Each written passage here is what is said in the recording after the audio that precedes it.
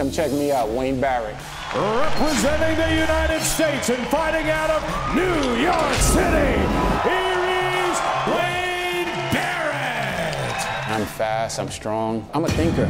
You know, I see things, I move. What a combination from Wayne Barrett. I've never been knocked out, and I have real power. You know, I have real knockout power.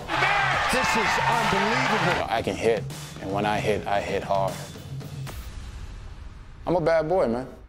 Ever since I stepped into a martial arts school, it just changed my life. You know, it fascinated me to say, like, wow, you know, these guys could do amazing things. I was always someone that was into traditional karate and martial arts. I found boxing, unfortunately, when my first karate teacher passed away. You know, I just couldn't train with anyone else. I didn't want to train with anyone else. You know, I just found myself in a boxing gym, just hitting the bag, and you know, guys were like, hey, man, you're kind of good. He is a former Golden Gloves boxer. I won the Golden Gloves in Georgia, and then I transitioned back into kickboxing. This young middleweight has now set his sights on international kickboxing. You know, I love a challenge. Here comes Kickboxers are a lot faster. It was a transition that required me to actually dedicate myself, or rededicate myself, to being a combat athlete.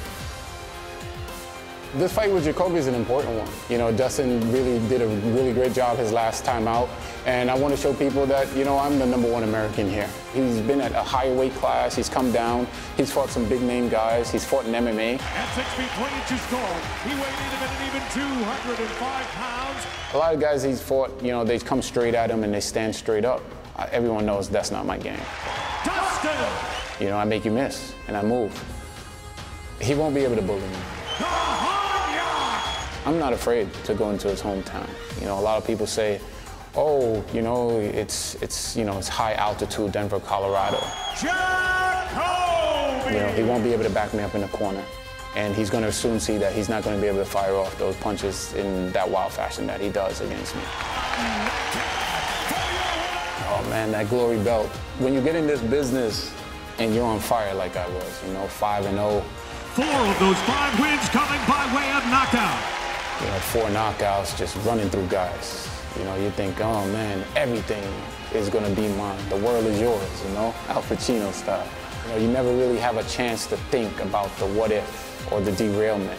I felt like my first loss against Joe Schilling. Barrett, meanwhile, 1-1 against his fellow American. I mean, his hometown was a straight robbery. But even Schilling, at the end of the fight, thought that Barrett maybe should be 2-0. Since my fight in Dubai with Simon Marcus, I will say I've mentally grown. Before I would overthink it, before, you know, when my first loss with Joe, it was like, oh man, you know, I was robbed, and, you know, this boo-hoo-hoo story, you know, this blame everyone else but myself. Wow, I'm shocked. I probably would have given it to Barrett. But, you know, the one thing that I love about this sport, and the reason why I love fighting, is you can't blame anyone. You know, you need more. You know, you need to be a better person inside the ring and outside the ring. You know, a real champion is a champion everywhere. You know, I gotta be a champion when the cameras are off. I'm mentally stronger. I'm physically always ready. The mental aspect that I bring to this fight is greatly different than anything I've ever brought to a fight before. You know, I'm just gonna bring my A game. You know, myself, my team, we're coming up with a great plan. I believe in the plan, and we're just gonna stick to the plan. You know, once the plan comes together, I don't think anyone can handle me. I want to genuinely show people in a dominating fashion this fight that Wayne Barrett is still the most dangerous guy in the middleweight division. We'll see October 9th. Be there.